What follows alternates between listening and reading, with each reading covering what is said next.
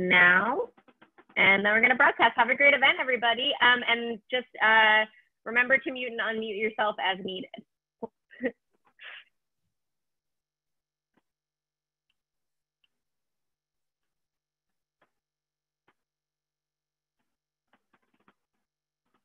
Good evening, everyone, and welcome to tonight's live online author event with Greenlight Bookstore.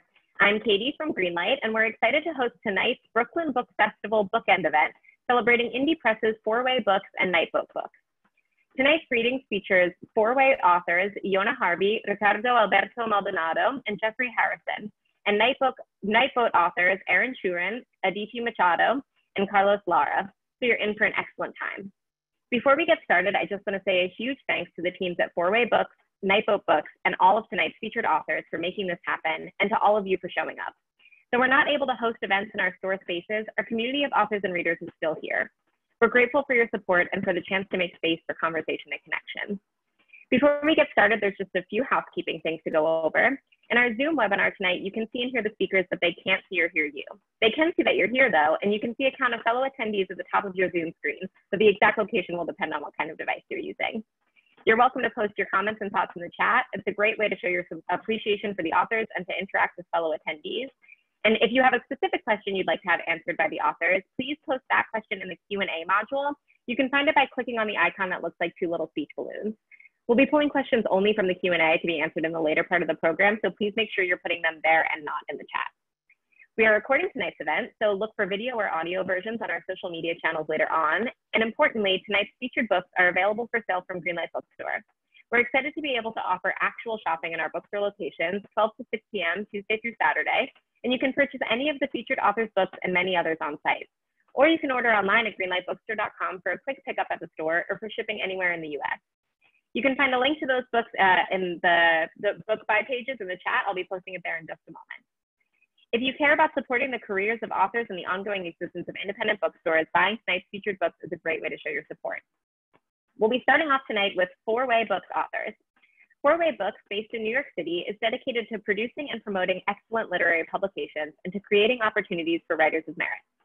They believe that the work of writers brings good into the world, understanding, empathy, curiosity, wisdom, and that if a publisher can be the conduit for connecting writers and readers, for making a writer's life more meaningful and bringing validation to the artists and fine work to public attention, they are spending their days nobly. Yona Harvey is among the first Black women writers for Marvel Comics and earned an Eisner Award for her contribution to World of Wakanda, and she co-authored Black Panther and the Crew with Ta-Nehisi Coates. Her first poetry book, Hemming the Water, won the Kate Tufts Discovery Award. Her new book, published by 4-Way Books on September 8th, is You Don't Have to Go to Mars for Love. Ricardo Alberto Maldonado was born and raised in Puerto Rico. He is the co-editor of Puerto Rico a Mi Corazón and the recipient of fellowships from Cantamundo, the New York Foundation for the Arts and Queer Arts Mentorship. He lives in New York, where he serves as managing director at 92 Wise Unterberg Poetry Center. His new book is The Life Assignment, also published by 4-Way Books on September 8th. Jeffrey Harrison is the award-winning author previously of 6 award-winning books of poetry. He has received fellowships from the Guggenheim Foundation, the National Endowment for the Arts, and the Bogliasco Foundation, among other honors. His poems have appeared widely in magazines, journals, and anthologies. His new book is Between Lakes, also published by 4-Way Books on September 8th. Yona will start us off with the first reading. Please take it away, Yona. Good evening. Thank you all for being here on a Wednesday night. I'm really excited to read with my fellow poets. Thank you, 4-Way, and thank you, Nightboat Books. I'm going to read the first 2 poems from my collection, You Don't Have to Go to Mars for Love. That. I grew up with pickles. I slept in the attic, cigarettes, sheets laced with smoke, the heat of my father's brother's old room. Larry Blackman painted for effect, and Shaka Khan's lips more like a kiss, if a kiss could walk when it came to life. If a kiss could have hips and legs and ass, well, I wanted that. And if the colors could sweat and strip me down to my slip, well, I wanted that too. Nobody knew what I was thinking up there, though maybe they wanted that.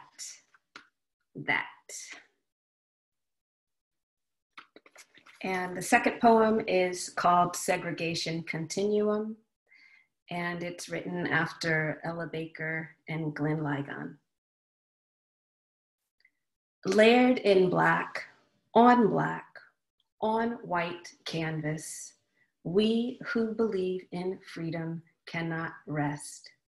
Looking at the way we look, looking forward, stepping back, by way of upturned neck, by way of 3 steps back, looking black coded, by way of black modes, by way of reconstruction, by way of insurrection, by way of colored fountains, by way of elected Democrats or elected aristocrats. It is obvious we are a presence, though we have been discomforted at school gates, at rental offices, at museum entrances.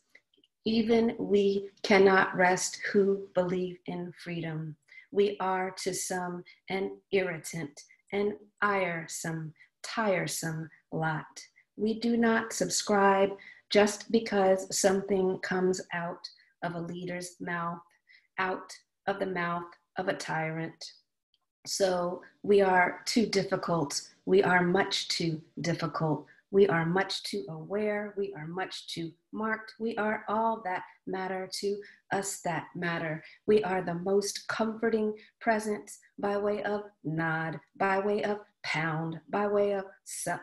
We are always fashionable when we do not try. We do not try to insult except when we do, but we do not hesitate to speak of the things about which we agree or disagree. We participate at the level of our thinking, by way of our thinking, by way of our mass expression. We who believe in freedom cannot rest where hundreds and even thousands of we ordinary people had taken a position that made us very uncomfortable when we decided, for instance, to walk rather than take the bus.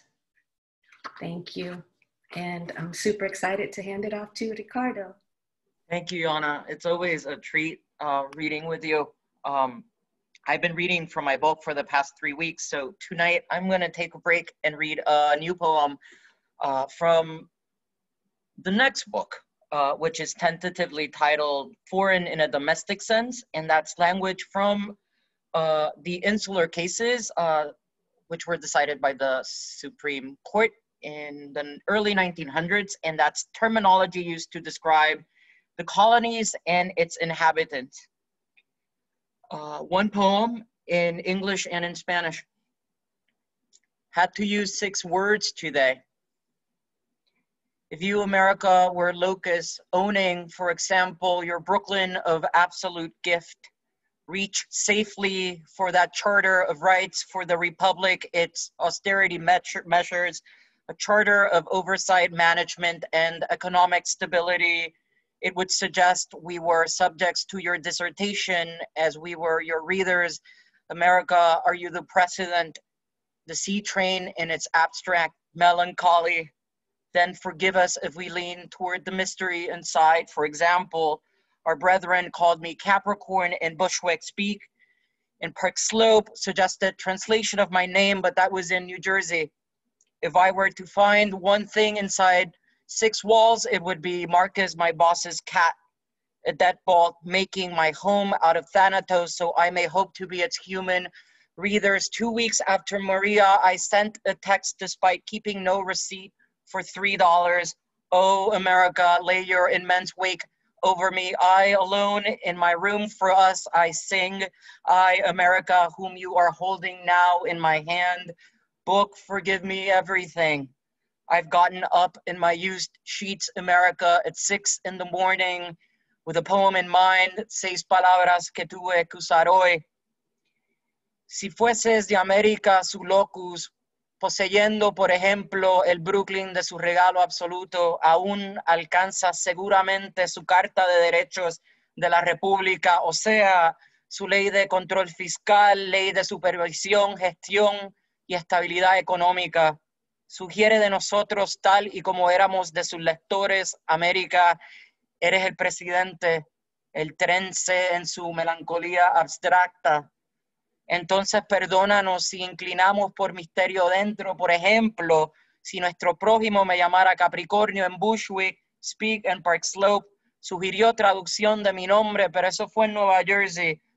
Si debe haber algo entre estas 6 paredes, debe ser Marcus, el gato del jefe, una cerradura haciendo hogar de su tánatos, que somos más que su lector humano. 2 semanas luego de María, mandé un texto a pesar de no tener recibo por $3. Oh, América, abre tu estela inmensa sobre mí. Yo solo en este cuarto por nosotros canto yo, América, ya que me estás sosteniendo ahora en mano, libro, perdóname todo. Me he levantado entre sábanas usadas, América, a las 6 con un poema en mente. Thank you. And now it is my pleasure to welcome Jeffrey Harrison. Thank you, Ricardo and Yona, for those wonderful readings. We've read together before, and hopefully we'll read together again. I'm going to read 2 poems from my new book. One's longish and the other pretty short. I actually have a piece of art I'd like to share with you, maybe during this first poem. I think if Katie has that, here we go. There it is. Okay, this is a photograph by Gary Winogrand that I saw a few years ago. And the poem is called Girl Carrying a Suitcase.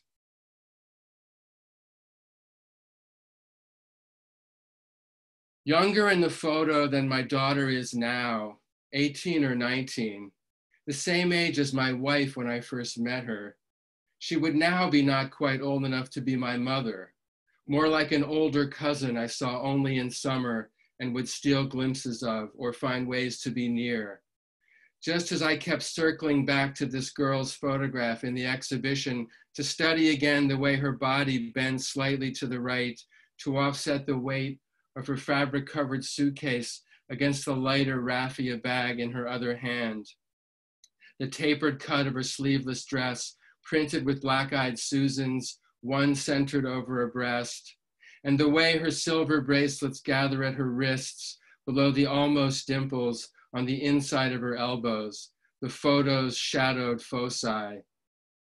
And since bringing home the postcard I bought at the museum shop, I've been searching her image like a figure recovered from my own past. Someone I almost recognize, though her head is veiled in glare and her hair coming loose from her braids conceals the right side of her face. She gazes downward toward the sidewalk she has just stepped onto from the busy crosswalk, unhurried and alone amid the crowd of the city she is either leaving or returning to, but not arriving in for the first time. She is too unguarded, lost in herself, thinking perhaps of whoever she has just been staying with or is about to visit, someone who, whether cousin, friend, parent, or lover, must surely adore her. If only I could find her and show her this photograph, which almost certainly she has never seen, since it was printed for the first time only recently, decades after the photographer's death. Or at least send her this postcard I've been keeping on my desk these last few weeks, giving this stolen glimpse of her past back to her, so she too might be taken by this young woman who was once herself, like someone held dear who left long ago, then one late afternoon shows up at the door.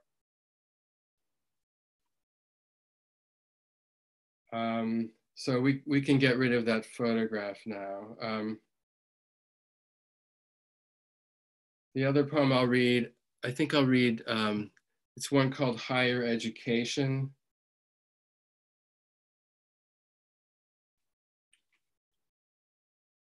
Antioch, Berkeley, and Columbia were the ABCs of colleges my father said he wouldn't pay for. Breeding grounds for radicalism, he called them, as if their campuses were giant petri dishes spawning toxic cultures. Our own pathology was pretty toxic at the time, both of us stubbornly refusing to learn anything about each other, or about ourselves for that matter, stuck in a rudimentary pattern of defining ourselves as opposites. I wouldn't even look at Kenyon, his beloved alma mater, despite its long tradition as a school for future poets. I hadn't read a word of Robert Lowell or James Wright yet, but I'd read Ginsberg, and the first stop on my college tour was Columbia, and that's where I ended up going. And my father, to his credit, must have seen it was the right place for me, or at least was unavoidable. So he let me go, and he paid for it. And the only price I had to pay was when I was home on holidays to suffer his barbed commentary about the very education he was financing, which ironically had to do with the core values of Western civilization. I can't remember, is forgiveness one of them? We both got a C in forgiveness, but later bumped it up to a B- when, in a surprising twist, my son ended up at Kenyon. My father took real pleasure in that, though he was already dying by then. I thought of him at graduation, how proud he would have been of his grandson, who, he might have joked, was a better student than he had ever been. All our ignorance put aside, at least for that one day of celebration. Thank you. Great, thank you so much all. Now we're going to hear from the authors of Nightboat. Nightboat Books, a nonprofit organization based in Brooklyn, seeks to develop audiences for writers whose work resists convention and transcends boundaries by publishing books of poignancy, intelligence, and risk. Aaron Shurin is the author previously of 14 books of poetry and prose, and his work has appeared in over 40 national and international anthologies. A pioneer in both LGBTQ studies and innovative verse, Shurin was a member of the original Good Gay Poets Collective in Boston, and later the first graduate of the Storied Poetics program at New College of California. His new book is The Blue Absolute, published by Nightboat Books on February 4th. Aditi Machado is an Indian poet whose books include Some Beheadings and a translation of Farid Tali's Prosopopoeia. Currently, she works as the visiting poet in residence at Washington University in St. Louis. Her forthcoming book is Emporium, to be published by Nightboat Books on October 27th. Carlos Lara is the author of The Green Record and co-author of the audio graphic As Data, and his poems and translations have been published widely. He abides in Los Angeles. His newest book from Nightboat Books is Like Business When I Enter, published in April of this year. Aaron will be reading first.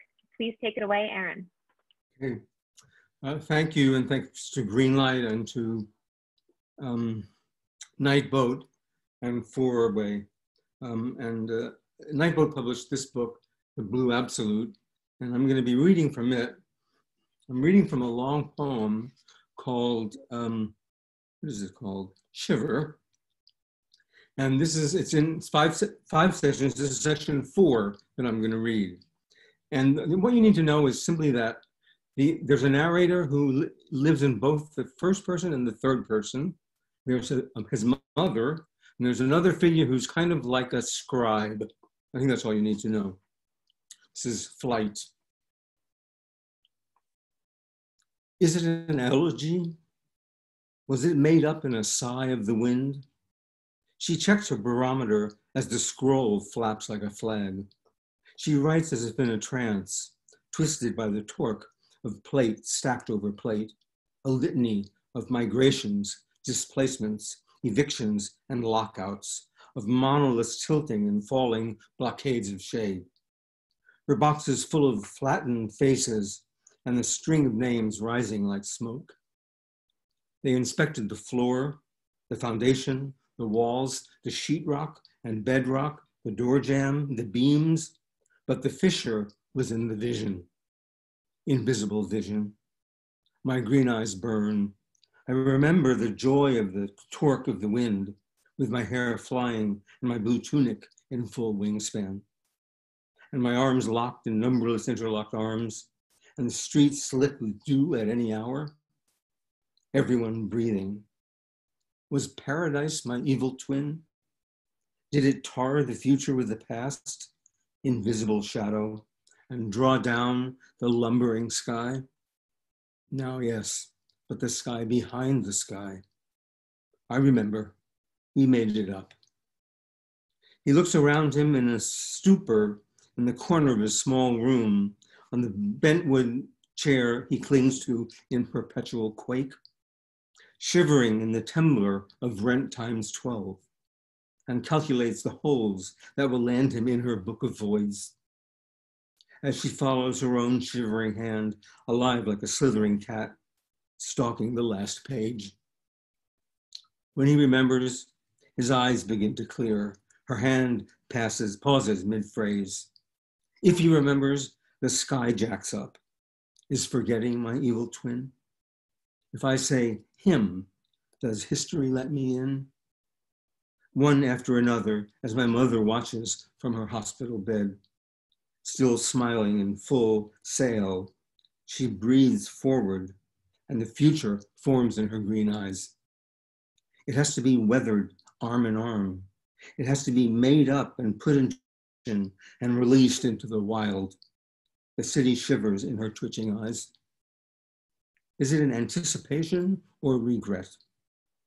I think we never got out of bed, never should, never will, and the warmth remains. I think the scent of common purpose lingers like a map of silver dew. One summer day under full sail, we stood high up on a cliff top at Land's End, ocean's edge, where the pelicans in their pterodactyl way formed themselves out of the visible distance in a forward line and flew right by him eye to eye level, face to face, their leathery grit and bony grace, and kept coming single file as if made up by the sky, emissaries or remnants, with their ancient topaz eyes set for primordial crossing, alert to his, but fixed further in common purpose. And the green eyes of the great golden bridge watching, and the thrill of the wind. One by one behind another, they flew so close to my high cliff perch, I seemed to fly with them into their visible distance, with the old city high inside me, as though breathing me into the future, in my own now prehistoric skin and bright purposes. I do. And the pelicans making me up in perpetual migration on a forward wing, invisible horizon. And time slowed, and the sky slowed, or the wind went still, and the cities merged as my mother's eyes saw what they needed to see. The city in the city, still kissing in blue light. He settles his breath to steady his hand, sings a song he thought was a dirge, but maybe a lullaby for the newborn. Take my hand or wing. It has to be locked arm in arm, flung in formation out of the hole in the sky. The city quivers. It has to be made. It has to be made. And here is Aditi Machado.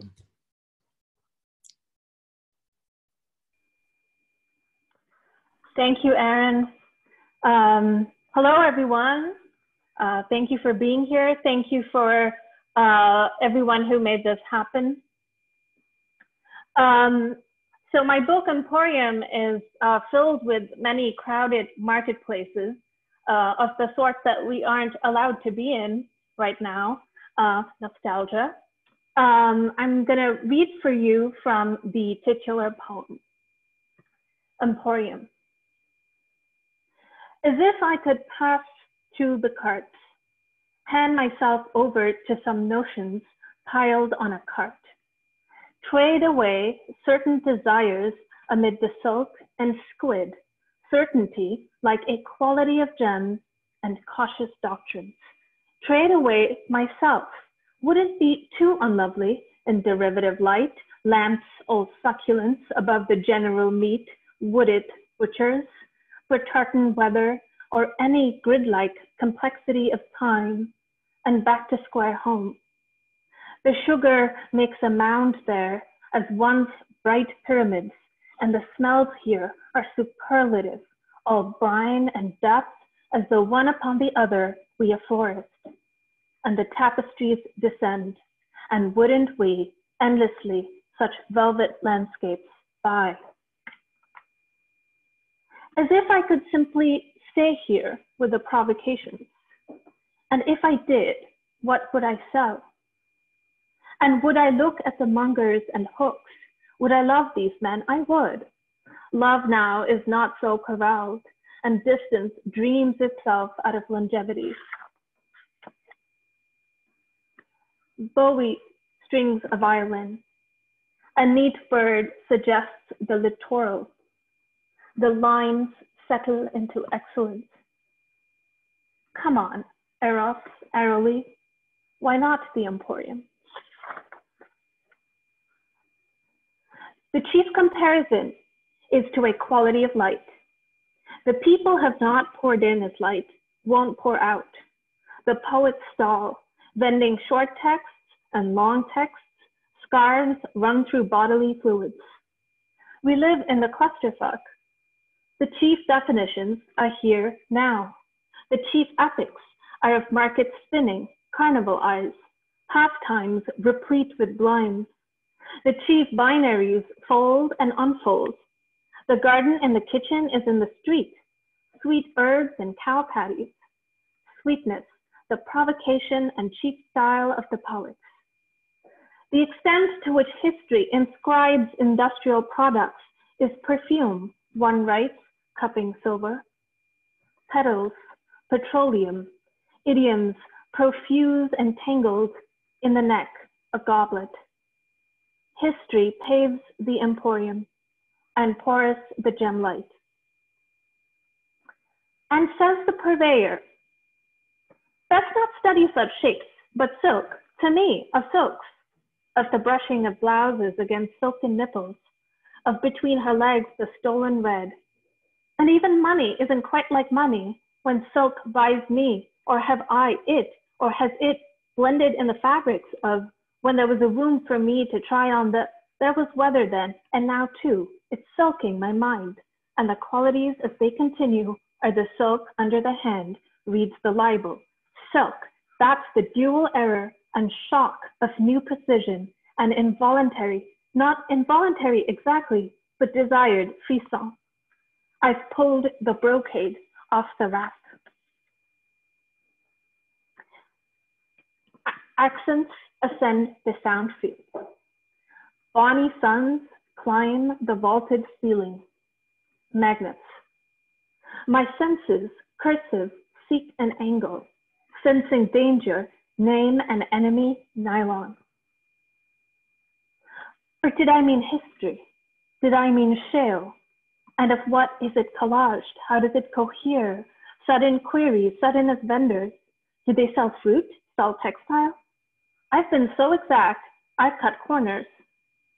Oh, obsolescence. Oh, light brain, sifting the accidental tree. I desire cinema. In a sense, all factories sense the dilemma. Ought I shove off?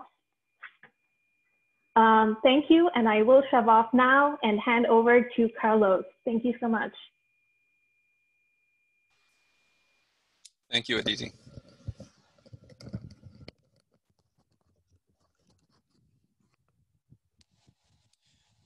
Hi. Taking it upon myself to record 5 minutes of reading. 5 minutes of reading earlier today. So all right, here we go. Is this a formal, another pleasure, a mineral, drowsy between this idea and drowsy chief kiosk of the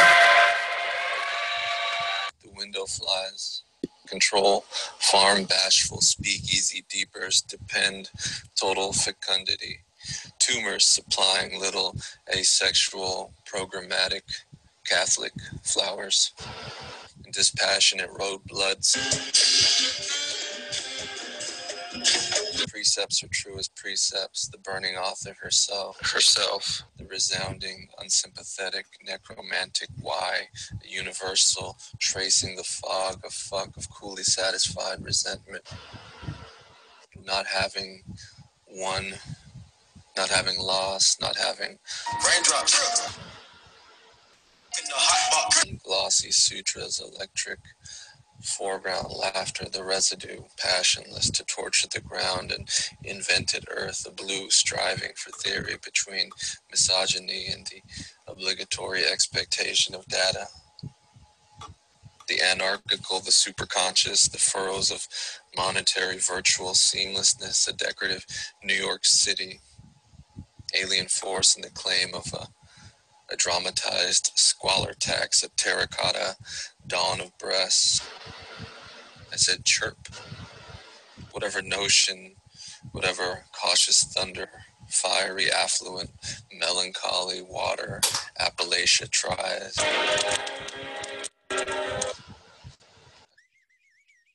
Material breach, Saturday on earth, a singular affect, the rarity of wheat.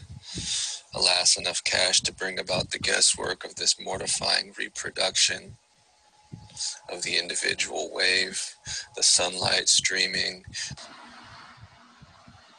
dawn, later names of blue and gold, the horoscope of having everyone, or not. Celebration in this world green cycle.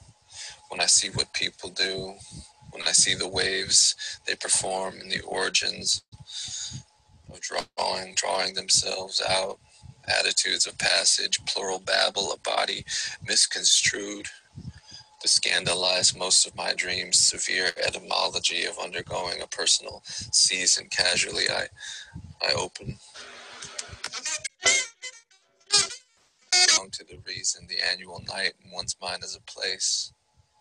For the pie chart, singularity, it's what I see in people. It's the waves they perform. Hell stays with you. The material breach. You learn about the American weightless meridian sigh. Emblazoned, I always appear in concussive old me, empty-handed. This daffy shoot is a feeling, yes, facing desire. Punch bowl scenes, warm burger, closeness. We barely look at the satellites too. I've seen you, recidivist, belted, bloodletting Van Gogh, Bhagavad Gita. I see a yellow nothing formulating a situation, light upon God, black mass, very phantasmal. What celestial car bombs desire along cauliflower? The way the guy says it happened. Wolf, bachelor, and road blood, rising star, vampiric pedestal, storm, microfiche phantom. This canister health with geriatric mollified, exciting schedule ahead, you know, a proper teacup. Oh, my eyes. I dream abroad in the image's heart. The Scoopy afterlife, Marlboro Reds, plain badgerer. The grave, the grave, the grave. Embedded in colored pencil. Enemy drinks you feel the flavors. The turning music discovers you now. I see a shape. I see a yellow nothing.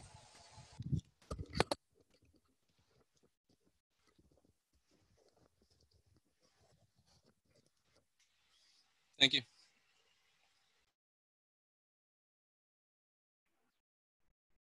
Thank you, everybody.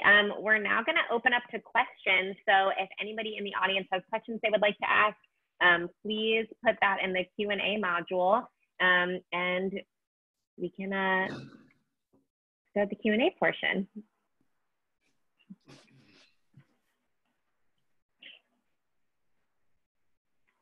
I can, to get us all started, ask a question that I know audiences usually love to know about what everybody is reading right now, or if there's any books that you're excited about. If any of you have some books that you want to talk about, we can get started with that.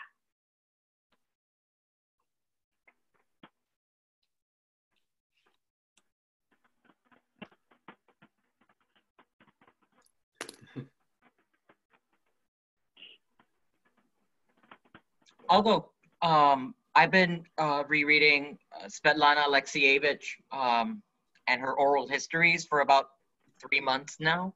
I happen to have 4 books of hers here. So I've been spending my time listening.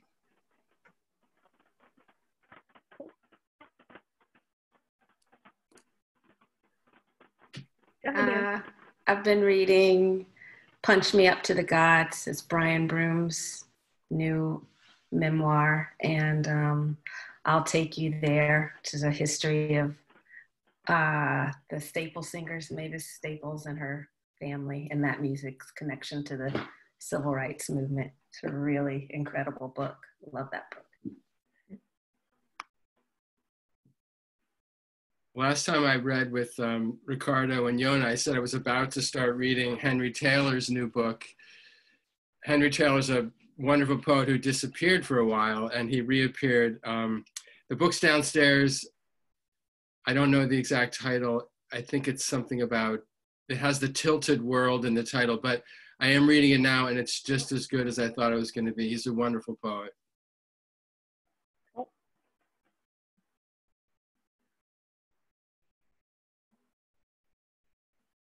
Anybody else? Aaron, Carlos, Aditi. you will put on the spot. I'm on a little bit of a reading hiatus just because I'm in law school, so I like way too much reading for class. So. That is very fair. Yeah, sorry, no recommendations right now. I've been reading and rereading Salon, because some of us started a reading group for Salon, and reading different translations and comparing. And then a book that I'm really looking forward to is Sean Henry Smith's Wild Peach from Future Poems. That's supposed to be out soon. Cool.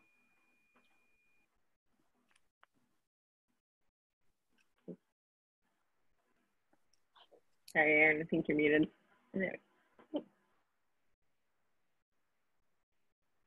Wait.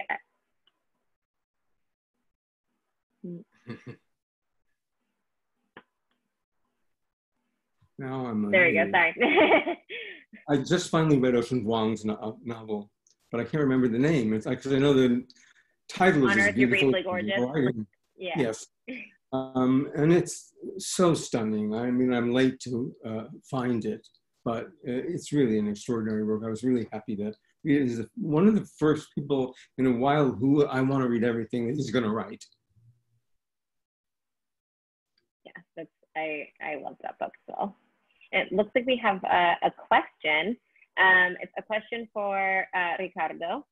Do you feel an obligation to explain in context the Spanish that you use in your writing?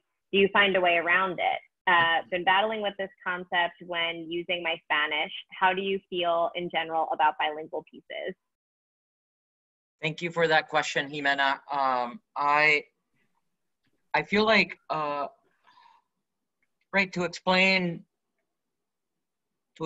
I have to go back to the day that I started writing primarily or initially in Spanish, which was the day after the massacre at Pulse. About half of the victims had left Puerto Rico, and I felt deep pain, right?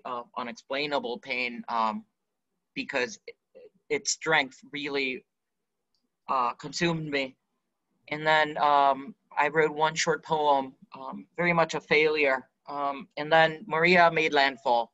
And as now I was really, one of the things that took me by surprise is that, you know, I was born and raised in Puerto Rico. My family is there. I go twice a year. But I've never thought of myself as a member of the diaspora. And after Maria, I did, and I felt an obligation as a member of the diaspora to speak to those back home and also speak with those here. I like to think of the arrival of Spanish into my writing was a gift. I am grateful that Four-Way allowed my poems to appear. It's about 15 poems bilingually. The English appears in gray. The Spanish is in black. So there is, right, I am setting my own priorities. I found a way, I cracked it, right? I found a way to use my language for home in a way that made sense to me. I feel like what I want to say to you is find a style or a look or a prosody that works for you, that speaks to your life and to your experience. I actually have a follow-up question to that. Because your Spanish is extraordinary, and deeply sounded and melodious. And I was wondering, not to negate the other territory, but I wondered how much the soundscape was alive to you in writing. So the Spanish feels very much more organic, by which I mean breathing. It's an organism. It sounds like an organism in Spanish because one of the first poets I learned from was Garcia Lorca and the Cante Hondo, the deep song. And at times I can't explain it other than sonically there is something deep. And the English is in many cases distranslated or mistranslated or loosely translated, which is why it doesn't carry the same kind of resonance. And that was an intentional decision. Mm-hmm. All right, any other questions? Please make sure to post them in the Q&A and not in the chat if you have any. And also, if any of you would like to ask questions to each other, you are totally welcome to do that as well. Carlos, I would like to ask about your fantastic backgrounds that I have been really loving. I'm wondering about your Red Room background. Is that your go-to sort of like, is that your sort of go-to background, or was there a particular, like it was you being in the waiting room? Yeah, no, that was just, yeah, that was the Red Room from Twin Peaks. So it's just kind of it's kind of a waiting room, I guess. Yeah. Yeah, I was thinking that it's like a sort of a pre-doing your poetry. It's like being in the waiting room. Yeah, exactly. I guess the Twin Peaks waiting room is maybe not the best waiting room to be hanging out in. All right, doesn't look like we have any more questions. So if you have any more, I will stop my my outro and ask the next question if people want to get some questions in. But I just want to thank all of you so much. Oh, we do have another question. Okay, great. Well, I'm gonna go for it. Wonder if Aditi and/or Carlos can address translating.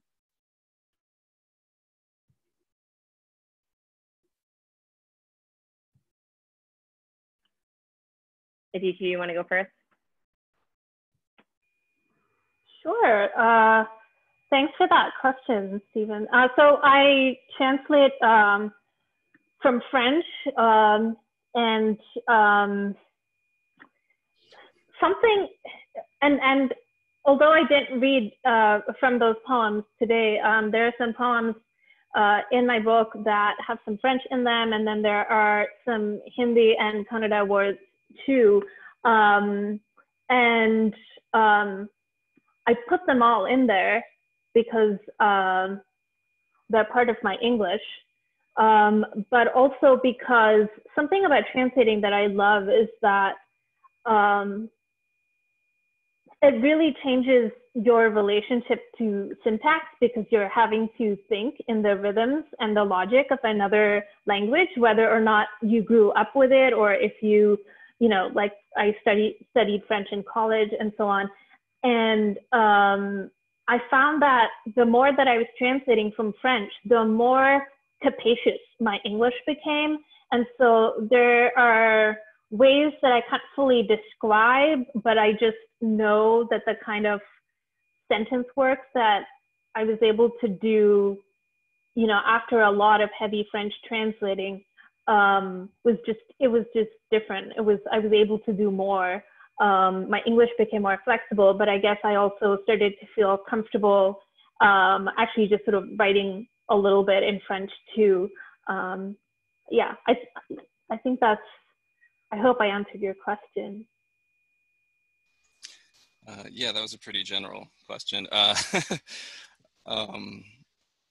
far as translation, I translate from Spanish to English, and also I've done some French to English. I have a better relationship with Spanish just because I grew up hearing it, not necessarily in my house, but at both sets of my grandparents' houses. So I have a better ear, I guess, for Spanish. French, I've just I don't speak it, but I've learned it by just reading dual translations, you know, and then comparing them and looking up definitions on my own. So I have, the relationship to French is just more on the page. I tend to agree with what Aditi said about translating and sort of making her own English, you know, more capacious, I guess. I think that's the word you used. Yeah, just like expanding the use of language beyond what you normally would, especially if you're looking at translations of like Vallejo, you know, and Trilce. Yeah, I don't know. I mean, I can't say anything more than that, other than it just sort of increases the use of your own language, you know. So.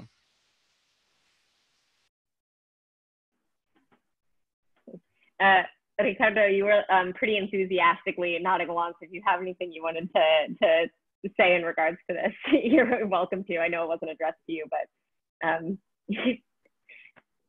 I agree. I mean, I feel like there are poets I would never translate, Vallejo being one of them, because I can't figure him out in English. But I know what you say. I know what you both mention. I know it deep inside. And looks like we have another question. Yona, this one's for you. Love the poems from your new book. How did the experience of writing these poems differ from your previous work? What surprised you this time around? Well, thank you for that.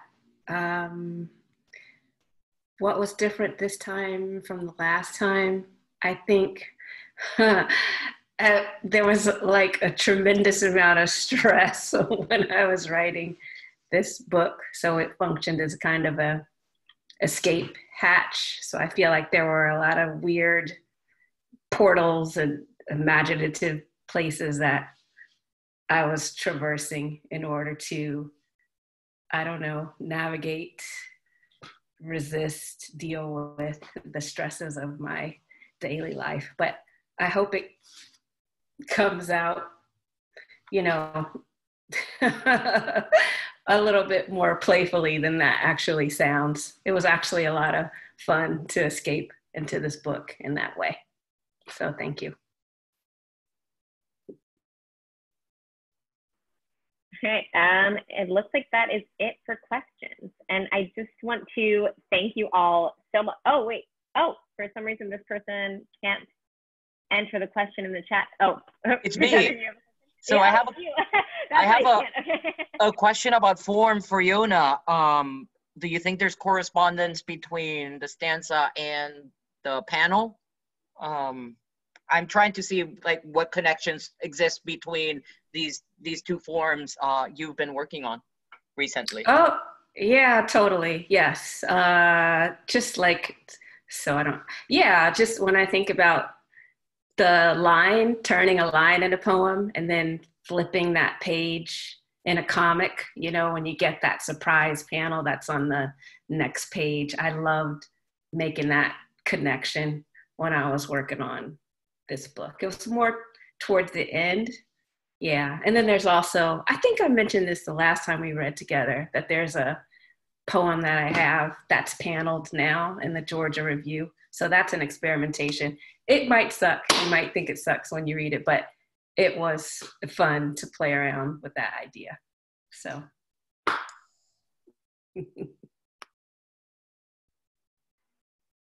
Thank you all so much for this incredible reading. And I want to thank everybody who showed up to watch it. If you missed any of tonight's event, or if you just want to watch it again, it will be posted on our YouTube channel. So please look out for it there. And don't forget to purchase your copies of all of our authors' books in-store or online at greenlightbookstore.com.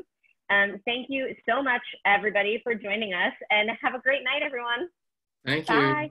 Thank you.